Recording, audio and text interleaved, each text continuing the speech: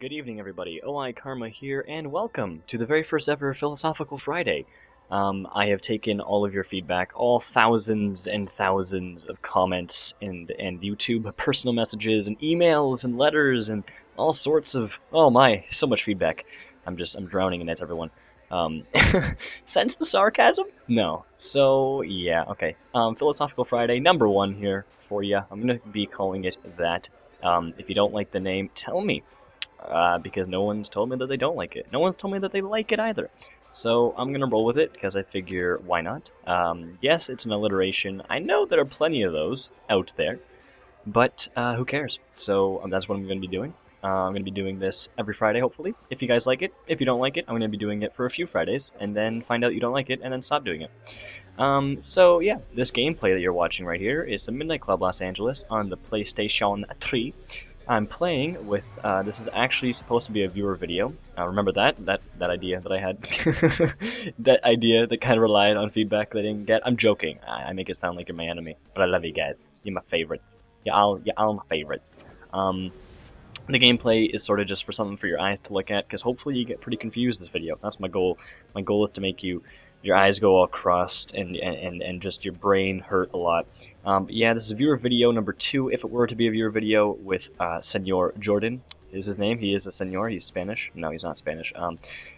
He's Italiano. He's Italian. He's Italian.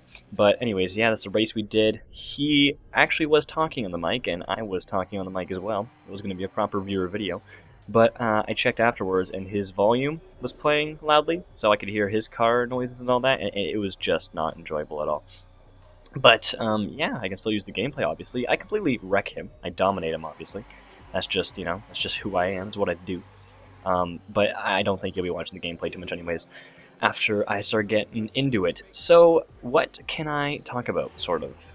What I decided to talk about for my very first Philosophical Friday, which is right now, is something that it comes easy to me. It's something that I've had plenty of conversations with people about it before. I've had this conversation before with people. If you're watching the video, I actually might have had some sort of a variation of this convo with you in the past, because it's something that I find very, very interesting. So what it sort of revolves around is epistemology. If you don't know what that is, essentially a basic definition, of epistemology would be that epistemology is kind of a philosophical, I don't know, idealism, a way of thinking, where you doubt everything. And I mean everything. And I'm going to go into more detail about that, so let's begin. Doubting everything, I guess you could say the big guy for that was René Descartes. Some of you may know him. Actually, they do teach him, they teach you about him a little bit in high school. I have learned a tiny bit about him in my school, but where I mainly learned about him is outside resources, Discovery Channel, online, of course, and a couple of books. I actually haven't got my hands on any books he has written, but I would like to. That'd be pretty cool. But René Descartes was what you can call a skeptic. And a skeptic, the, I guess dumbed down definition today, is that a skeptic is someone who just is wary, is, I don't know, cautious about getting into new things.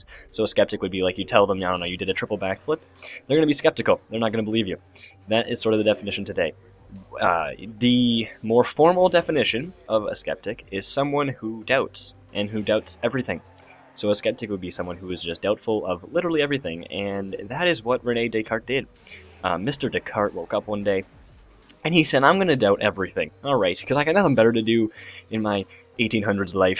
I'm going to go out there and just start doubting things. Actually, he probably wasn't alive in the 1800s. I think he was older than that. But anyways, yeah, so he woke up, he's like, I'm just going to doubt everything. Like, I don't even care. Like, that, nope, doesn't exist. This, nah, I don't believe it.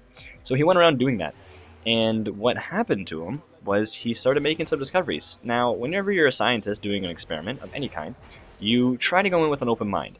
Now, you do make a hypothesis, of course. You guess, or I guess predict, as to what is going to happen in the experiment, but it's always, at the end of the day, an open mind. You just go off of the facts, right? And you don't change the facts to suit your hypothesis. You'll change your hypothesis to suit the facts, obviously. So, what René Descartes did was he went in and he just started doubting things, generally. So yeah, he went in and he started doubting everything, and what he basically, how I can put this is he just literally doubted anything. So you can start with simple things, such as the sun's going to rise in the morning. He would doubt that. You would say that the grass is green. He would doubt that. And you could say something like, I don't know, 2 plus 2 equals 4. He doubted that as well. And he got away with it because, let me put it to you this way, I'm going to give you a version of how he can doubt those sorts of things. Here's how.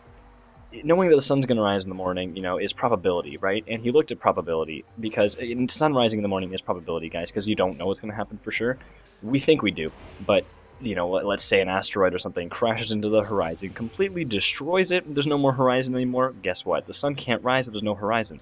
So the sun's not going to rise in the morning if a giant asteroid hit that we would have no warning about. So you don't know. You don't know without a doubt, that's the important part, you don't know without a doubt that the sun's going to rise tomorrow morning. And something that is revolved around probability. He would take dice, for example, and throw them.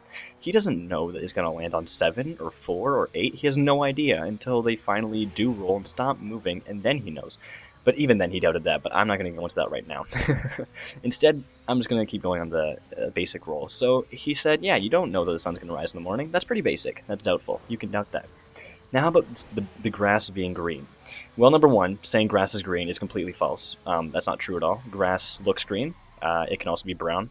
If it's dead grass, it can be white, it can be black, it can be yellow. There are different kinds of grasses. So if you get more specific and you look at your front lawn, it looks like the color green. You can say, oh, there's my phone. Hopefully you didn't hear that. No, I brought it to your attention now. Even if you didn't hear it, you heard it. So anyways, he looked at, let's say, your front lawn, and you know it's green, right? It's the color green. It's the green on the lights on the road in this game. Same color, right? You can look at it and say that grass is green. Well, actually, even that is wrong too, because to you, it looks green. To someone who is colorblind, or to someone who doesn't see colors as well, it might be a dull gray, or they might have color confusion where it might look like a purple, or something like that. So you don't actually know that the grass is green. Now, this might seem kind of weird to think about, but actually it's pretty basic, because you can say it's green to me, but it's not green to everybody else. My green might not be the same as your green, too, right? My green, I might say that grass is a dark green, whereas to you it looks like a medium or a lighter green. Okay, so let's take something such as 2 plus 2 equals 4. Well, he doubted that. Does 2 plus 2 equals 4? Maybe. Maybe it does. But here's the thing, you can't prove it. Because you can say that 2 plus 2 equals 4, what does that mean? Well, 2 is, and plus, and equals, and 4, they're all sounds, and they're all things written on paper to represent something else. So 2 represents a thing and a thing. 4 represents a thing and a thing and a thing and a thing. And plus means combining, and equals means, what you call the thing after combining the other things. Here's the thing, when they invented language, when the people who first invented the number system and language system and that, they wrote it down. After, of course, oral communication. They would write it all down. And they assigned them symbols. So, two things, right, a thing and a thing, would be a symbol. That symbol eventually evolved and changed through languages and cultures, and now it has, for us, for me anyway, it is a 2. It looks like a 2. The thing is, that symbol could have had any signature to it, right? It doesn't necessarily have to be a thing and a thing. It could have meant a thing, and another thing, which I call 3 instead. So actually saying 2 plus 2 equals 4 is not necessarily true, because throughout history it could have had any chance at all to equal anything else in the world. 2 plus 2 on a different planet, or maybe in a different universe, or in a different dimension. 2 plus 2 might equal 7. 2 plus 2 might equal cat. 2 plus 2 might equal triangle, just as easily. So telling me that 2 plus 2 equals 4, telling me that 2 plus 2 equals 4 is not necessarily true. You can't prove it to me. You can't prove it to anyone, because maybe 2 plus 2 only equals 4 on planet Earth, right? So that's kind of a tricky concept to grasp. It kind of seems like a write-off, but if you think about it, in a way, think of it this way. If someone tells you, let's say, I don't know, my sister, she tells me her name was Brianna. Okay, well, I can look at that and say, I don't know that for sure, because maybe she is a creation of my own imagination, right? Maybe everything around me in the world is actually just not even real. It might not even exist at all. And, it could be just, that's actually a proper theory. It's a theory called brains in vats. It's that we're all brains in jars, and we just are running a computer simulation. Like, none of this is real. Everything is sensory information. When you touch a desk, It feels like you're touching the desk, but you're really not. It's just your brain creating that feeling. You don't even have hands, you're just a brain, right? So everything could be a creation. So her telling me that her name is Brianna could be a complete lie. She doesn't even have a name, she's just a construction of my imagination. She's a simulation, she's a program, sorry, in a computer simulation. So what he did was he kept going with this, doubting things, checking them off. Yeah, I can doubt that, that's not true, you can't prove that, awesome, sweet, great. But then he wanted to get more basic. He said, I can just keep doubting all of these easy things. What happens if I try and doubt something really, really fundamental, something very foundational in life? So he sat down in a room, and he closed his eyes, and he imagined having no body. So he imagined having no body, and you gotta keep this in mind, he's a very smart guy, and people like Albert Einstein and Rene Descartes, they did these thought experiments quite often where they're really smart guys and they think really hard, they can get stuff done. So what he did was he sat down and he imagined having no body at all. And he could do it. He could float around the world, he went to China, he floated into space and landed on the moon, right? Because he had no body, he could do that. And it might be a little bit weird, but he was able to do it. He was able to imagine having no body, and he tricked his own mind into believing that he had no body. You know, he didn't feel himself in the chair, he didn't hear any sounds around him in the room. It was a, very strong form of meditation in a way, but he was able to do it. And then he sat down, and, when he woke up from it or whatever, when he woke up from his thought experiment, and he said, okay, now having no mind. And that's where the problem arose. He tried to imagine having no mind, and he thought, and he thought, and he thought, but no matter how hard he tried to think about it, he couldn't do it. He could not imagine having no mind, because being able to imagine having no mind requires a mind in the first place to imagine it. So he couldn't do it, no matter how hard he thought about it. He's unable to imagine not having a mind. And from there we get his famous phrase, his famous quote, called, I think, therefore I am. And people might think that that means I think, therefore I exist. And that's almost right. That's not exactly correct, though. Actually, it depends on who you ask. But for me, that's almost right. That's not 100% correct. When you say I think, therefore I am, he's not saying I think, therefore I exist, specifically. He's answering his own question. Because when he first started out his quest to find out if he could doubt everything in the world, he sat down and he asked himself, can I doubt everything?